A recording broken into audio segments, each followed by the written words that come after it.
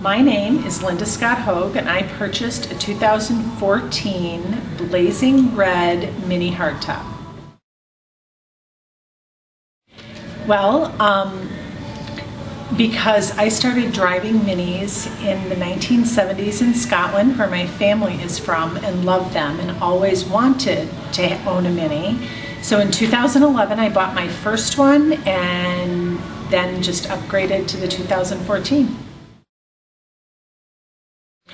My salesperson is Kyle Fetters, and he was the first person to greet me back in 2011 when I just walked into Mini of Madison and wanted to know more about the vehicles. And Kyle has been the person that I have had contact with over the past 3 years, and my experience with him is awesome.